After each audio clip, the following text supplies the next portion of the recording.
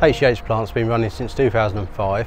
We supply plant equipment to groundworks companies within the southeast, from excavators down to compressors and small tools. We use them in preparing for ring beams, knocking piles down and preparing for concrete pours, also raising ironworks and finishing tarmacking. It suited our needs. They put a lovely package together with guns and the compressors, so what we do as a company. Also the service in the local area is very good.